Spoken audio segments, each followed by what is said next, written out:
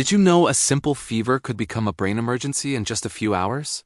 That's the reality of meningitis, and it's why doctors often start treatment before even getting a confirmed diagnosis. Waiting could literally cost a life. Meningitis is when the protective membranes around your brain and spinal cord get inflamed.